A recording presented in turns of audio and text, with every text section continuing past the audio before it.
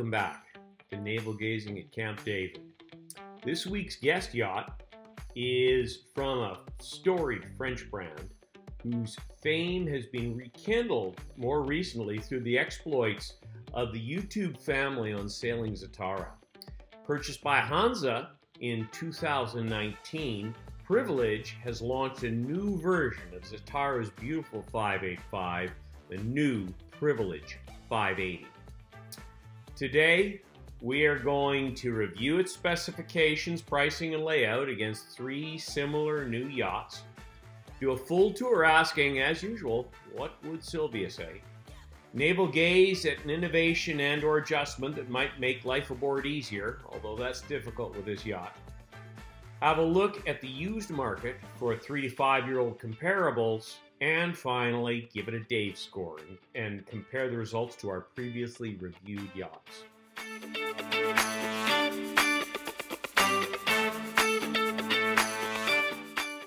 Starting high above Vancouver, British Columbia, we fly across the Atlantic to the west coast of France and the home of last week's yacht at the XS Lagoon Yards in Bordeaux. From there, we bounce north up the coast of France to the Privilege Yards in the Sables Olonne, where the 580 is built. For our wine pairing this week, we move inland, northeast to Le Puy-Notre-Dame and Manoir de la Tete Rouge. The Manoir de la Tete Rouge has been around since 1649, based in the Samur region of Loire Valley. Certified organic since 1998 and certified biodynamic since 2010, Manoir de la Tete Rouge vineyards sit on clay, limestone, and silt soils. The grapes go through 7 days cold maceration with juice-free run, then malolactic fermentation in concrete tank on lees, 8 months aging in concrete tanks, and finally bottled, unfiltered, and unfined.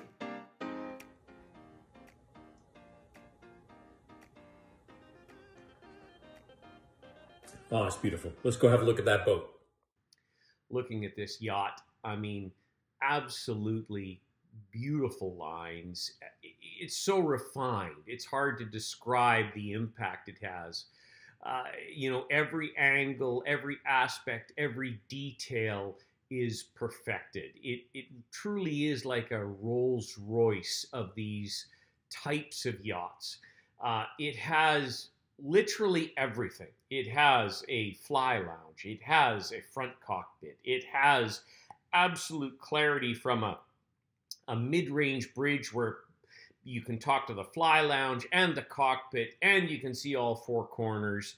I mean, you really can't get much better. Now, just as a preface, if you haven't figured it out yet, I love this yacht. And I promise you, I am not a lackey for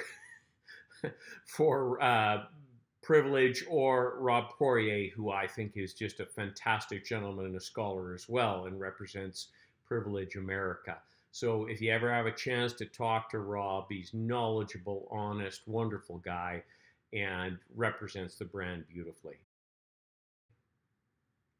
Now, moving into the statistics, you can see here the Privilege 580 with its 213 square meter upwind sail area is really fantastic. So you got a lot of upwind sail area. You also have a lot of heft to move around.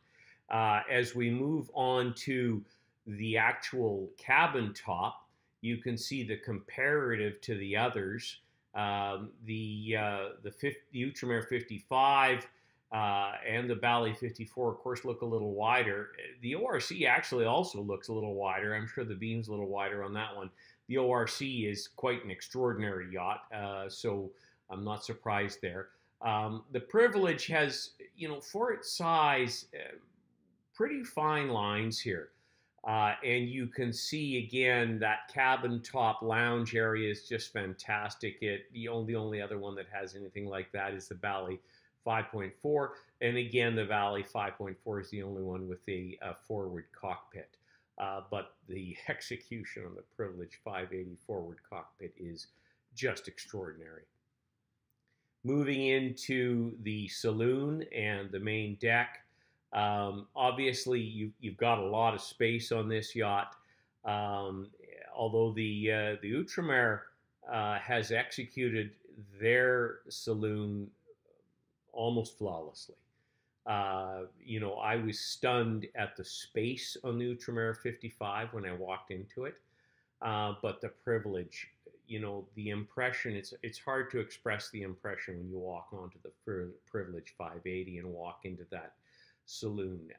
Every little detail stands out to you.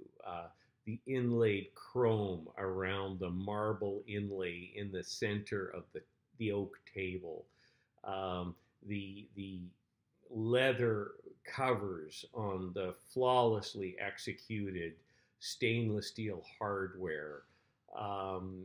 Just every tiny little detail is executed. The stitching, it really is hard to express unless you've actually seen it. The Valley 5.4, of course, massive space, very innovative in the way they've executed, but it's sort of like comparing, and I don't want to be harsh here, but it's sort of like comparing a Toyota to a Bentley. Beautifully executed, but the Bentley, what can you say? Moving into the cabins, again, you've got the athwartship berth. You've got on that forward owner's cabin. The space is hard to express unless you've been in it.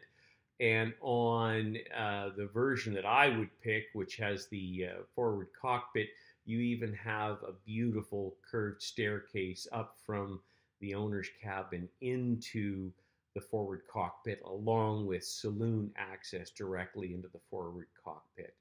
And the space, the ventilation, the windows, the sunshine, everything is absolutely to an extraordinary level. Now, looking at the numbers, you've got obviously the Bally has the price advantage. You're not buying a Privilege for price. The Privilege here, you've got 2.5 million euro, the equivalent in US dollars. Actually, the US is a little lower now. The Privilege has the greatest actually length and width here, according to the stats. Obviously have some of my dimensions or relative sizes incorrect on my overview. The air draft on the Privilege is the greatest at 90.5 feet. The upwind sail area and the main sail on the Privilege are the greatest by, well, quite a long shot. So the next closest one would be the ORC at 191 square meters. I mean, given the displacement of that ORC 57, that thing must just be a rocket. But the Privilege 580 at 213 square meters versus, basically 150 plus on the other two. The displacement, though, okay, so you're talking 29 tons versus our friends at Outremer at 14 ton. ORC, at 12 ton. And then our friends over at Bally, they've done pretty well. 21 ton for a 54-foot vessel that isn't claiming to be a performance.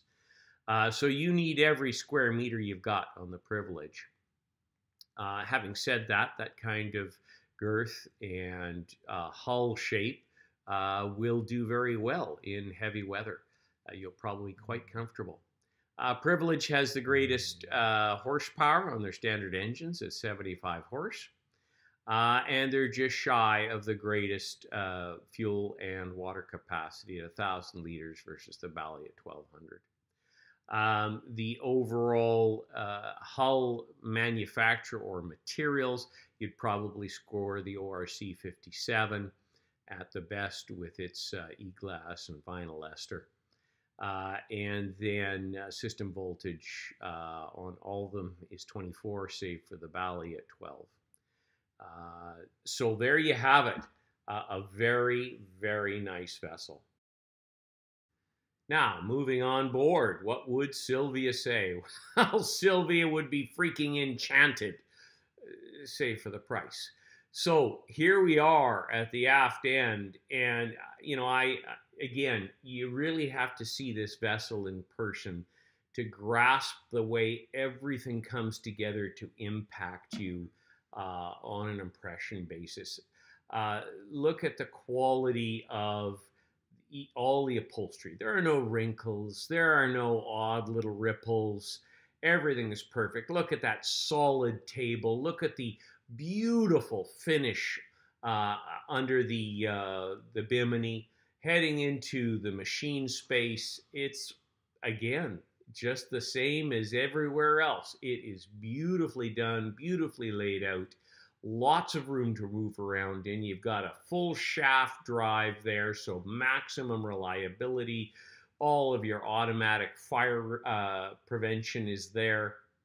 So, you could have a party in this machine space. Now, little navel gazing, speaking of machine spaces. We're going to talk about the Integrel Generator, which basically goes onto your engine. You don't have to have a generator. You have one on each of your two engines, so you even have backup to your energy generation.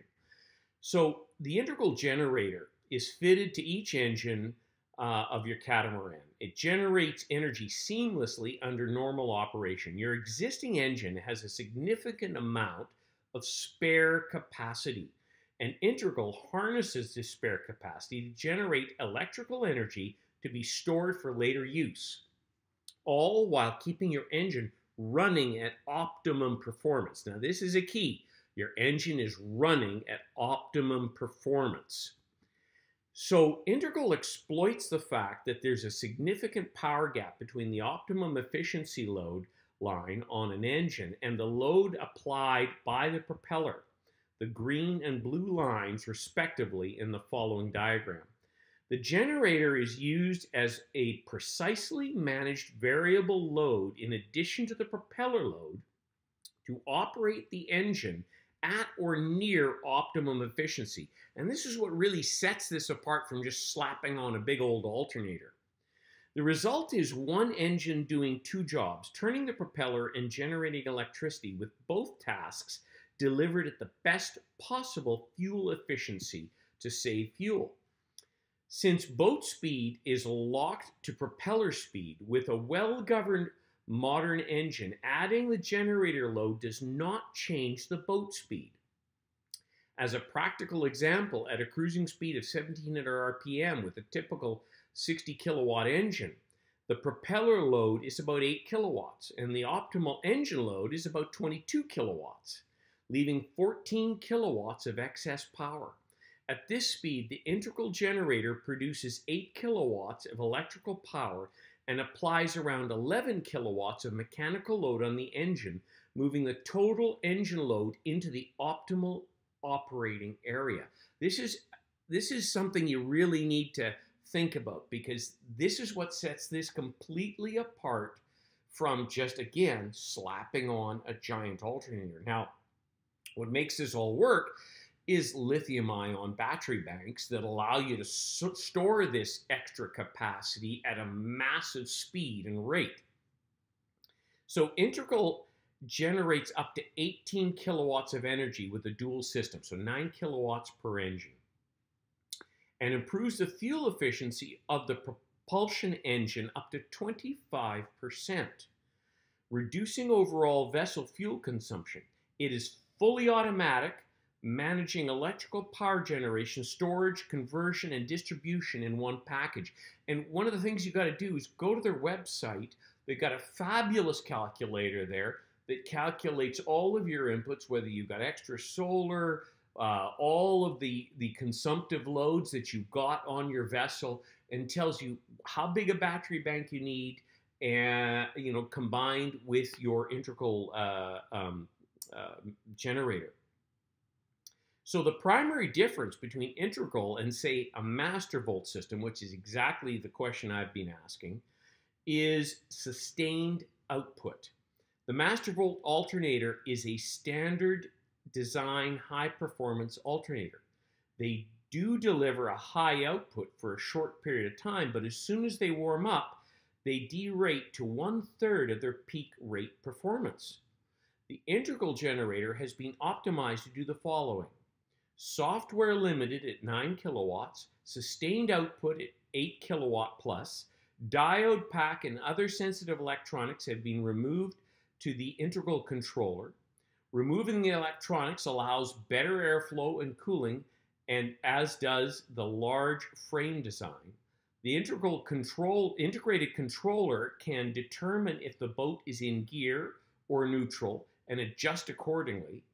It can be programmed to provide very high output at low RPM, which again maximizes your boat's engine's performance, putting proper load on it. It can be programmed to charge the lithium-ion batteries per a custom charge profile, and charge algorithms are altered by engine RPM, engine horsepower, temperature, and the engine power curve versus propeller power curve. The master volt alternator comes as is with very little flexibility regarding configuration for the above parameters. So this is not just your normal slap on a giant alternator and hope for the best. This is really a remarkable system, and actually Balance is utilizing it and having great luck on it, and more are looking at it. Integral themselves, I met them at the show, and they also indicated that they're looking at building their own parallel electric hybrid system, which would be quite spectacular. Okay, moving back on board, here we are looking around this beautiful cockpit. Look at that, even the impression that the back wall with that lift up window on a hydraulic assist gives you. It looks so solid. Every aspect of this boat looks completely, look at the ceiling, the detail, the embedded different color of the ceiling panels with the integrated indirect lighting and the pot lights and the skylight there. Huge windows looking all around, multiple skylights, this beautiful fridge, full stainless steel interior. Look at the handles and the hardware on that fridge. The stainless steel little bevels. Look at this, is what I've talked about before. Oak table, embedded center bit of marble surrounded by embedded stainless. Look at the stitching. Look at the brushed stainless behind that as an inlay. And you know, I'm not a fan of forward-facing nav stations, but this nav station, you could land an aircraft on it, and it's beautifully integrated with a real chair you can sit in. The kitchen, galley, apologies, looks absolutely extraordinary. The countertops are first rate.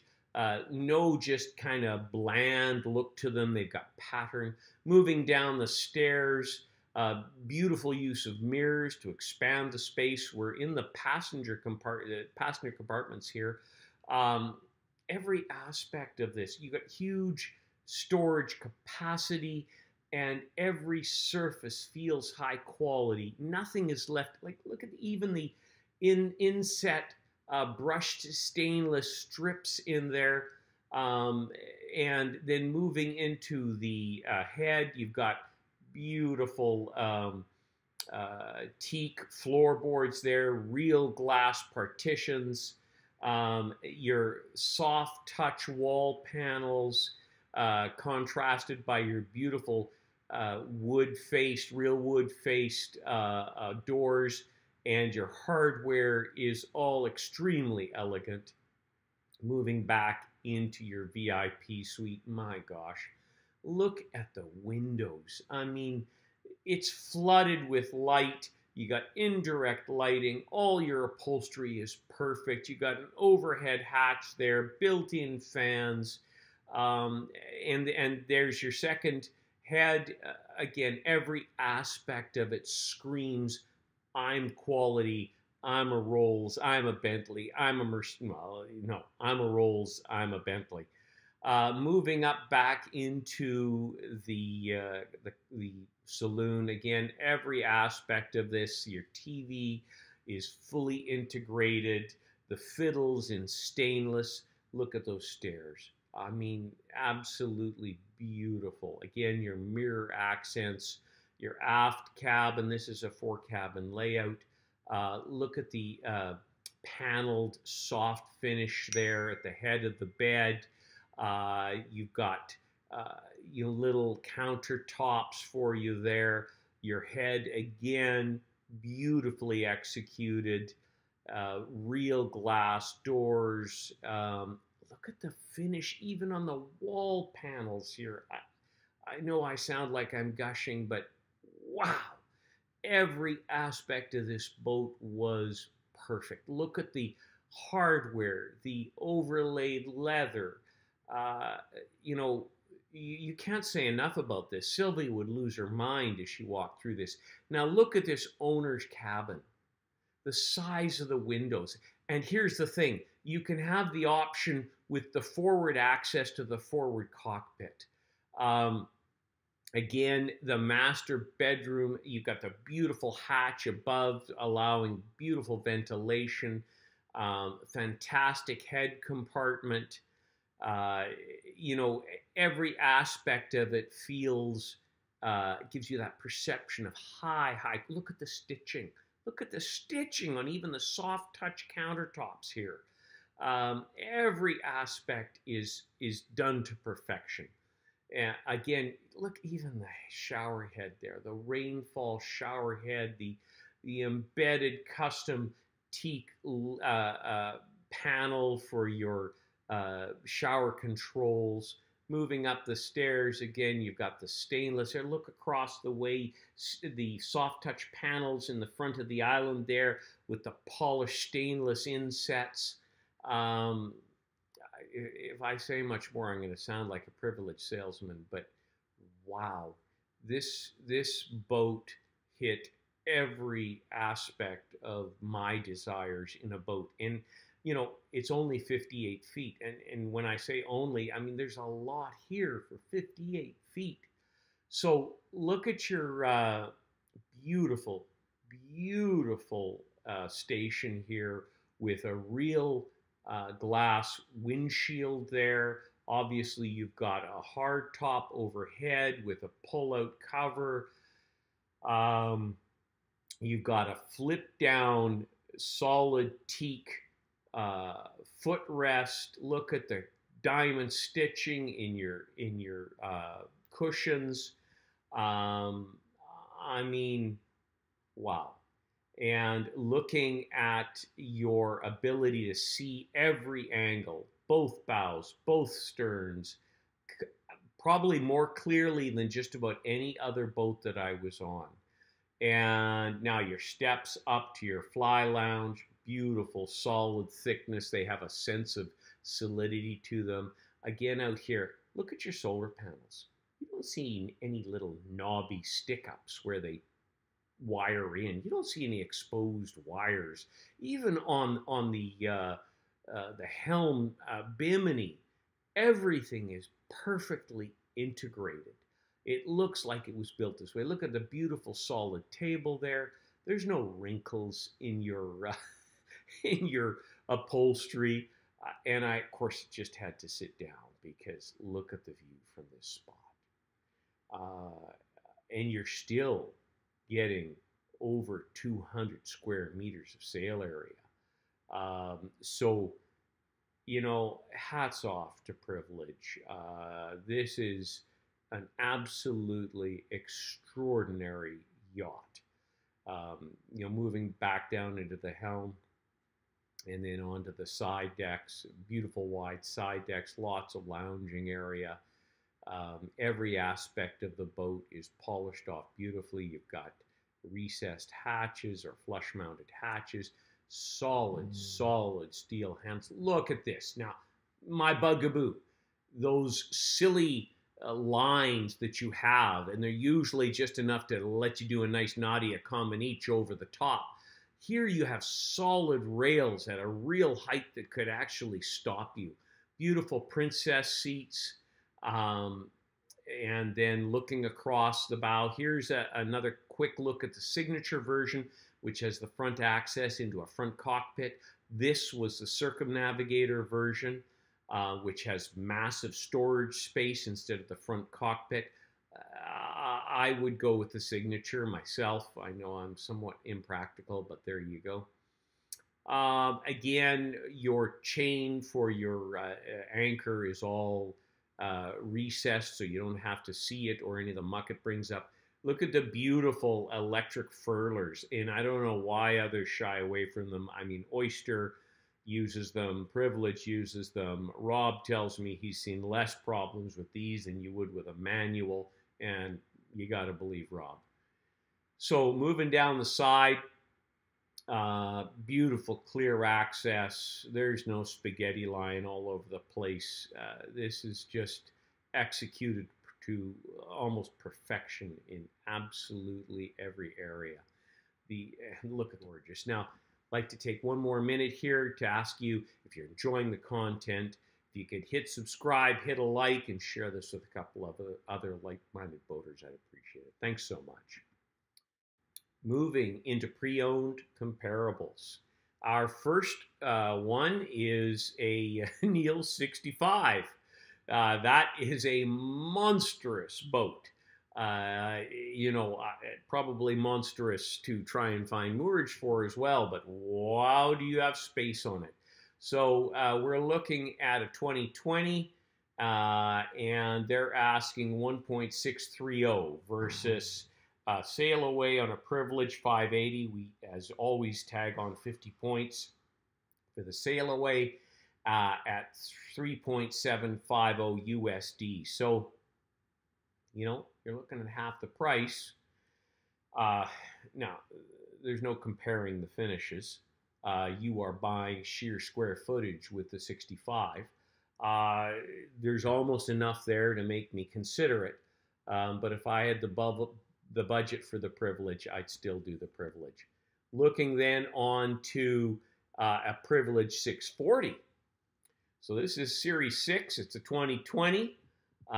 It's looking at 3.4 versus 3.750. I would probably, again, if I had the budget, drop the additional 350 and go with the 580 in the signature version.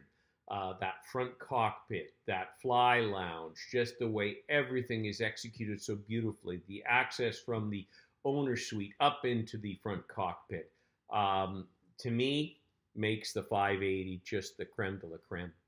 Moving again then to Lagoon 620, a 2017 vintage. We're looking at about $2 million. That's a lot of boat. The 620, it's not going to perform as much as the Privilege. The Privilege will be a more balanced performance versus luxury boat. If you have the bucks, the extra 1.75, yeah, I do the Privilege still. Then moving on to Outremer 5X. So this is a 2019. This is a 60-foot boat, and they're looking at 1.9 versus 3.750. I would, they're totally different boats.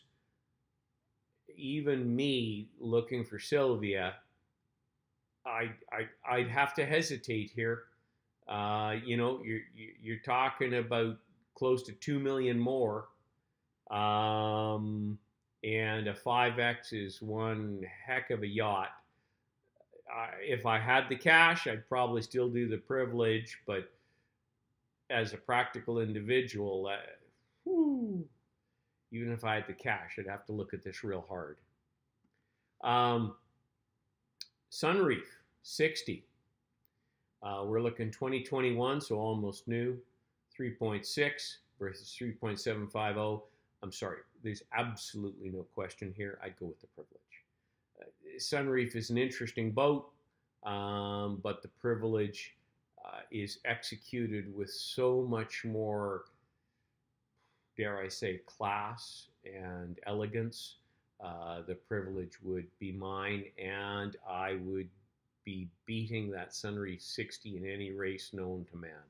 Finally, the Bali 5.4. Now, this is not even a real comparison, but your 2021 Bali 5.4, 1.750 versus 3.750, $3 million more. The Bali 5.4 is a heck of a deal for what you're getting, but it's not a privilege.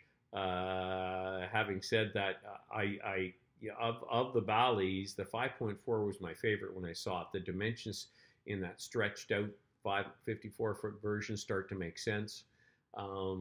It all depends on what you want, what you're doing. If you're a dollar conscious person, even if you had the cash, you'd be hard pressed. I know I'll probably get some flashback on that. The privilege, there is no comparison. It's an extraordinary vessel, but the Bali 5.4 is no slouch either. I'll leave that to you. So now we're moving on to the Dave score.